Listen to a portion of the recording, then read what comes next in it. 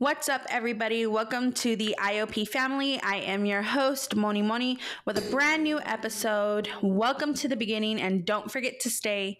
We are going to get inspired and breathe in the true meaning of what it takes to create opulence in our lives. On today's episode, I have an amazing guest and a great friend of mine, fifth generation shaman and spiritual coach, Mimi E, who is here to talk about Magical Mess, her spiritual development practice, where she shares and supports women in finding the self confidence to follow their spiritual gifts. Hello, hello. How are you? I am great, girl. How are you? Hello, IOP family.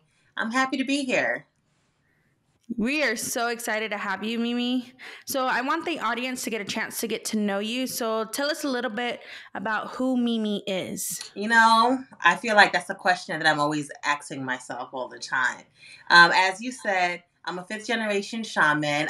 I've been doing healing work and spiritual work what feels like all my life, but I didn't realize that that's what I was doing. And like I come from a corporate background. I was working in corporate for so many years.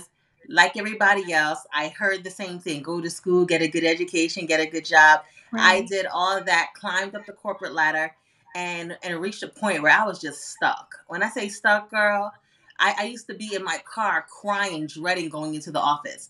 And there was nothing I can say on the surface that I was experiencing that was bad at the office. It was like my spirit didn't want to go into the office. It kept saying no. So Wow. I would literally drive to the office and sit outside for like maybe an hour before having to start and just taking deep breaths.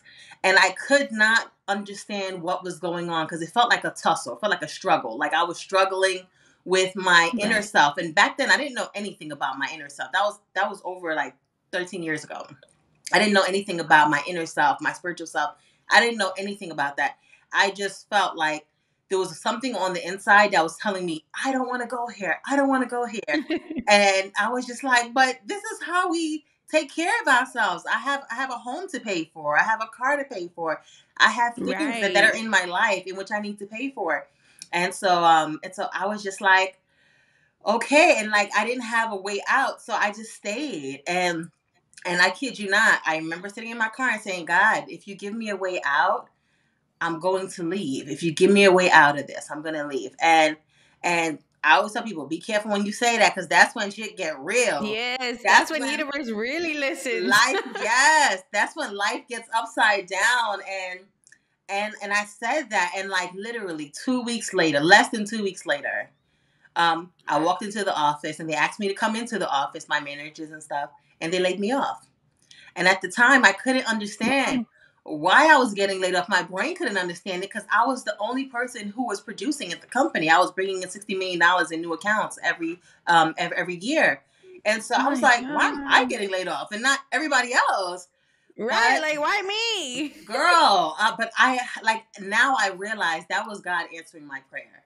But at the time, it felt like I was singled out. You know what I mean? It felt like rejection. Yeah. And so it took a while. And so it took a while to just begin to decide, like, all right, I asked for this. I asked for this, and what's next? And it was a lot of ups and downs and unraveling of my identity because when you climb this corporate ladder, when you do the things that they told you you have to do, a part of you begins to feel like this is who I am. So I took the time to realize, who am I when I'm not at the job? Who am I Right. when I'm not working? Like, who is this person? Because to be honest, I hadn't spent enough time with myself. I didn't even know that was a thing. I hadn't spent enough time with myself to really sit down and be like, okay, I'm this person. And so, Is that go ahead. I'm so sorry. No, Is go ahead. that what truly pushed you to embark on this new journey? Like was that your aha moment? Like, man, I know there's something I have to do. I have to go seeking for it. I have to find it. I have to put my finger on it. Is that what truly you feel like is the first step that you had to take was, see yourself in the mirror and be like, okay, what am I going to do? What is my calling? What is pushing me and what's 100%. driving me? 100%. Yeah. Had the job not laid me off, I would not have had the free time to sit down and think about what's the life I want to create. Most times we are running from the job to home to daycare, after school, all these things Right. that we never get a quiet moment to just sit down and say, what is it that I want? And so during the time in which I was laid off, I had nothing but time now. I cried a lot, obviously. I cried a lot. I let out so much stuff. But I think that's what we do. I think that's our body detoxing. yeah, 100%. And so within that time, I remember saying, okay, I have nothing but time now. So what is it? What am I being called to do? Like, what is this purpose? I feel like there's something more. And I was like, I'm willing to do it. And at the time, the movie Eat, Pray, Love was out. And so I remember saying, okay, I remember watching the movie and being so inspired by Elizabeth Gilbert's journey, and saying, one day I'm Mm-hmm. going to do that. I'm going to step out and figure out what is it that I like, but by traveling and just doing things that are different. And so that was immediately after I was laid off. And so Wow. it took a while, but it wound up happening. I wound up going to Indonesia. I wound up living there for a while. I wound up just traveling and creating a lifestyle that supported who I was becoming, that left behind that old identity and was stepping Yes. and emerging into who I knew I truly was.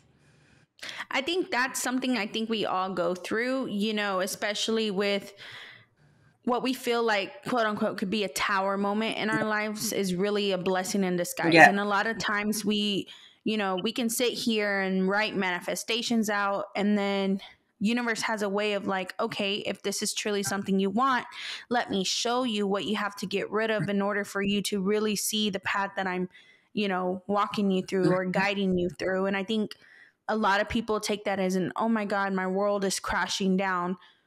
The world may be crashing down, but that's because you have to rebuild your foundation. And I Yeah. think that's the important lesson in that.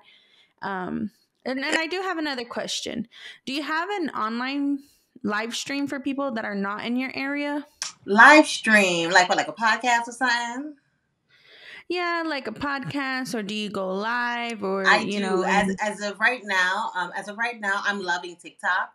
Like I started really engaging with followers over the last couple of weeks, and so I'm loving it. I go live there at least once a week, and just like talking about topics just like this, and so after I do those lives, I'll post them to my YouTube. So a TikTok, I'm Oracle Mimi, and it's spelled exactly as it sounds.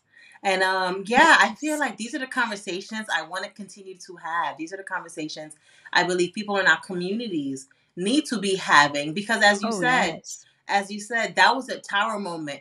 But envision somebody who knows nothing about tower moments, who knows nothing about like going through these cycles, whose parents were immigrants, and all they wanted to do was come here and strive. And I felt like I did a lot more than they did, and so they couldn't necessarily give me support to say, okay, girl, you are looking to switch your interest, the things you're excited about, you're looking to change that.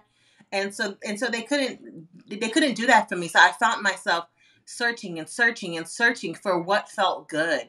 And I think that if anything, that's the message I want to give people, that you have to, sometimes you got to get uncomfortable to get comfortable. You Yes. have to And I get think that's important. uncomfortable. And when you're uncomfortable, oh, it's hella uncomfortable. I would never glorify that and say, oh no, it's not that bad. No, it's worse. It's like it's like It's worse. No, just wait for exactly. it. It's worse. Because you're in a position that you've never been in your life. You've Yes. never been in this position because your old identity is literally breaking down. That's why they call it a tower moment, because all the old foundations and structures you had in your life are breaking down. So you are left to confront your inner child self, your self that is like, how do I Mm. handle this? And that self has Yes. to start rebuilding now off of the new things you believe, the new foundations. And that can be a process, because some people go their entire lives and never do it. And so that's why I tell people, I do not discount those moments, those experiences, because they're really real. Yes. No, and I think it comes into play with like a lot of us tend to want to break generational cycles, you know? And I think that's where another tower moment happens is, you know, we're raised a certain way and we think that life is a certain way. And then when we have the opportunity to truly make a difference for ourselves or generations, you know, we kind of look back on like what everyone else has done in the past, what hasn't been working. And then sometimes it's even gotten down to the point where like you have to face things you don't want to face or have your whole entire family face things they didn't want to face or talk about, you know, and breaking that generational cycle. Yeah. But then it's like, as soon as you break it, what's the next step? Because a lot of people just stop there. You know, they Mhm. stop there and they say, oh, okay, I did this.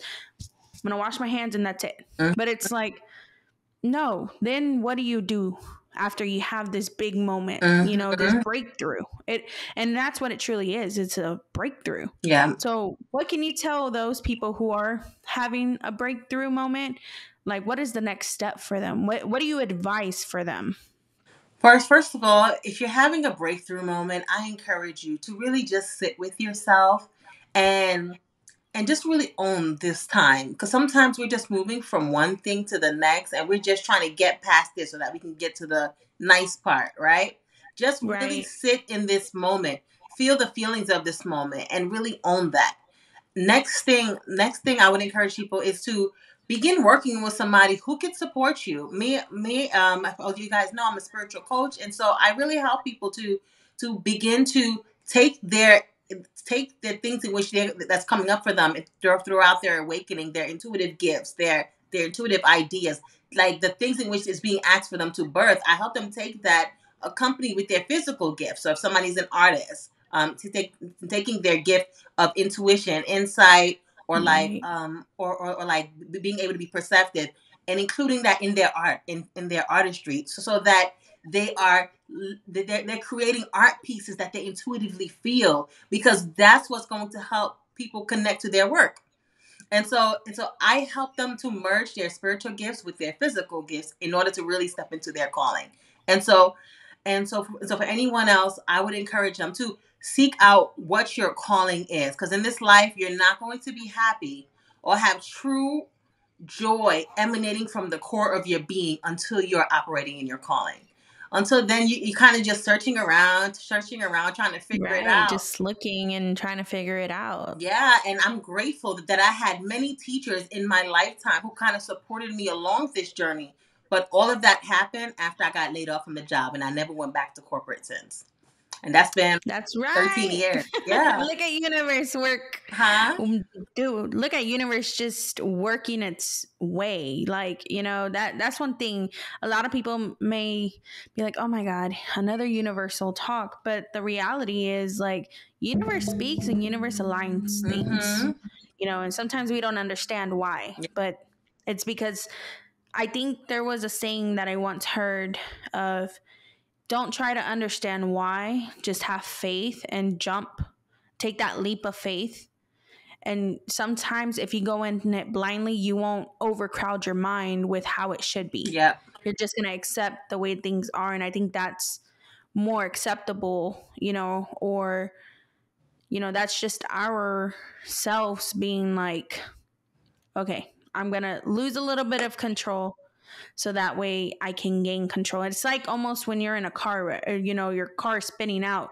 Sometimes they say you got to go with turn your Yep. wheel toward whatever, The way it's whichever going. way Yep. the car is spinning, you know, like that Mm-hmm. you can regain control. And I think that's what a lot of people need to remember is that sometimes you have to just breathe, turn that wheel and follow it, you Yes. know?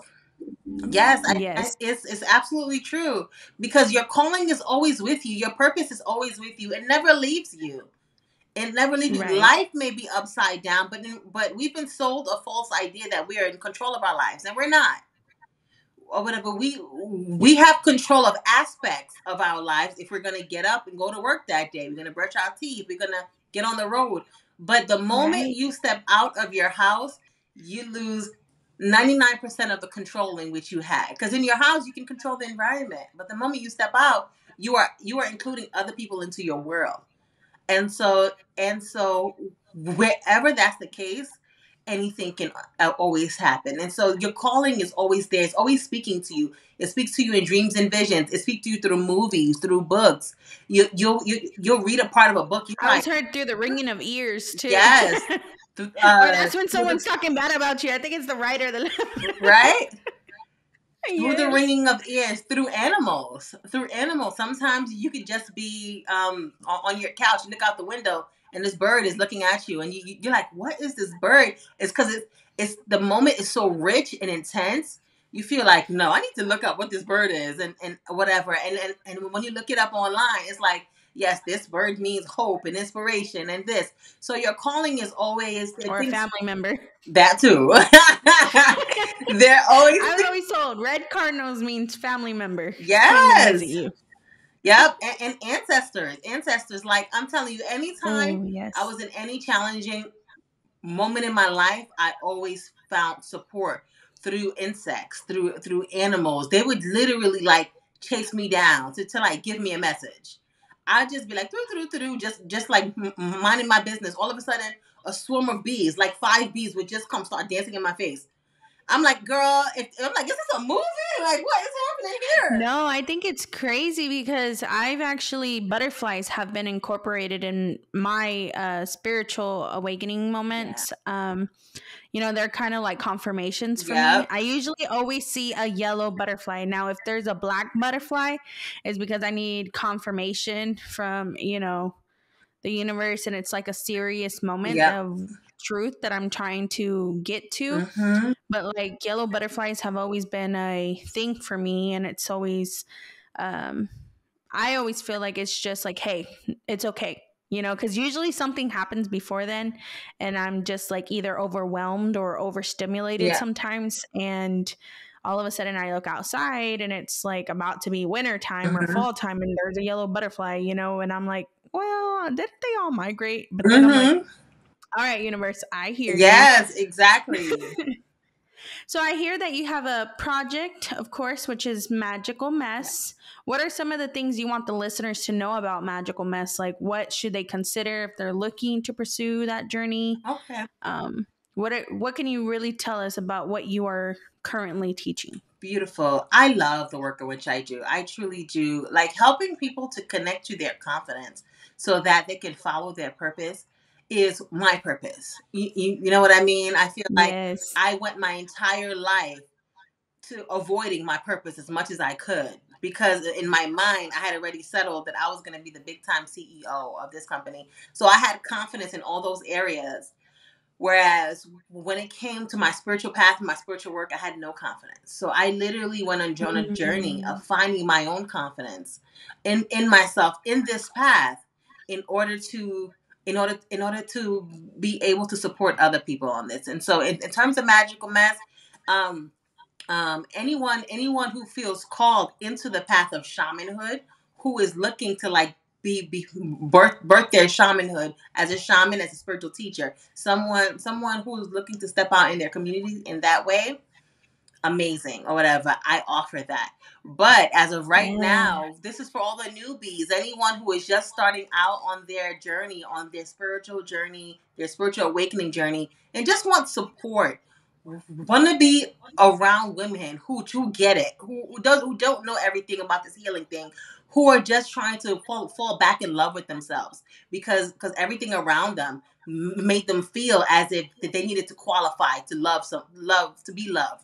And so and Right. and so and so for that, all of my newbies, I have an amazing retreat coming up in Aruba. It's the Aruba Self Love. Ooh. Yes, it's the Aruba Self Love Retreat. And this retreat is for anyone who is looking to step out into their love, anyone who is looking to take back their power from those places, those relationships, those jobs, those Yes. institutions, anywhere in which they left their power and they're ready to take it back. This is what this retreat is for. It's for people who are just ready to shine, and just want support, because I fundamentally believe that how when you connect to your joy, you connect to the parts of you that just remind you of your kid-like self, the parts of you who didn't care if anyone liked you or wanted to be around you, the parts of you who just truly loved being your weird, quirky, amazing self. And so this is what this retreat is going to be. It's going to be a fun time. You're going to be in Aruba for four nights, 4 nights and 3 days, 3 days and 4 nights, something like that. But and it's happening from March 23rd to March 27th. And yeah, if you're looking to really begin your healing journey with support, with a tribe of women who are also doing the same things, learning different spiritual techniques, rituals, and ceremonies, in which you can do to connect with yourself, love on yourself, as well as connect with your ancestors, connect with your spiritual team.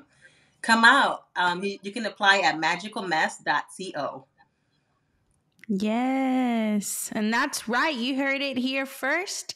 Initiating opulence at its finest, because that's what it is. You're initiating the opulence within yourself. You know, opulence means great wealth. Well, great wealth in mind, health, Yep.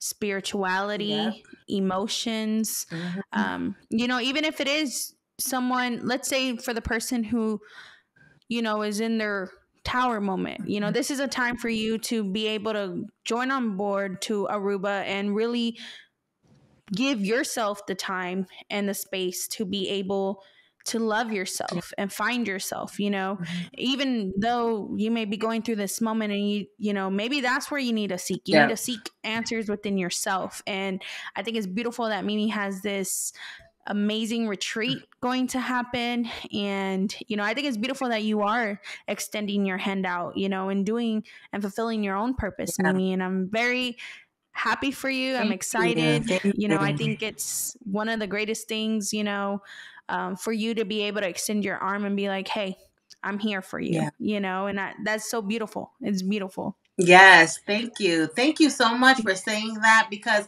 sometimes people feel that when they're going through their tower moments, it's not a time to do something different. To me, that's the time that you jump out of the tower and land somewhere else that's safe for you at the time, because it was during the tower moments that I made the big leaps in my life. And so as you said, anyone experiencing those tower moments, those big life shifts, and you're like, I don't know what to do next. Do not listen to your mind, listen to your heart, and say, okay, this feels good. I'm gonna jump out into this. And so if you're interested in the retreat, apply magicalmess.co. Even if you just want to go relax, just go ahead. That's it. I like that too, Right. girl. I love it. So, Mimi, tell everyone where they can find you. Okay, well, obviously on my website, magicalmess.co, as well as on TikTok at Oracle Mimi, and on Instagram at oracle.mimi. So on Instagram it has a dot in between. And and yeah, you could reach out to me on like any one of those platforms. Watch my videos. I share a lot of information about your spiritual calling, how you know you're being called, and all these things. You should be able to identify some of these works for yourself. And yeah, you can book any one of my sessions and stuff on there. Yes. And of course, we all know that all the links will be in the description box below. Mm-hmm. Well, thank you, Mimi, so much for joining the show and sharing your wisdom and spreading, you know, the opulence and helping those people grow into and blossom into who they are meant to be. You know, it is a process, and sometimes it can be scary. It can be scary to take that next step. It can be scary to look at yourself in the mirror and be like, who am I? Or having to see yourself and then fall in love with yourself, because Yeah. I think we fall in love with the idea of people liking us instead of us liking ourselves. So, you know, you offering this retreat and, you know, having people want to be there and want to be there for themselves, you know, is such a beautiful thing. And, you know, I thank you for even trusting my platform to come on and, you know, promote your business with us, because we need more people like you in this world. And I want to thank you for that. And, you know, the same way you pour into people's cup, I hope people or souls pour back into yours and your life is filled with abundance and wisdom always. Ashe, I receive it. Thank you. Thank you so much, Moni-Moni. I appreciated it. And yeah, this is the work. And at times it's not always clouds and rainbows, but when you know you're doing something that you're called to do, it feeds your soul in a way that nothing else can. So I want to thank you for having me here. I want to thank you for sharing my wisdom on this platform, and just knowing that, girl, it's like I feel like we are all connected, and so we are. Wherever we're going, I know that there's an amazing path ahead for each and every one of us. So thank you. Thank you. And I can't wait to have you more on the show as well. Yeah. You know, on more featuring episodes. You know, I can't wait to see what more we have in store. And this is just the beginning. Just the beginning. It's 2023, girl. We got a whole do amazing things. That's right. Mm-hmm. And for my IOP family, thank you for listening. Don't forget to subscribe on all of our platforms. Hasta la próxima. Ciao for now. Bye.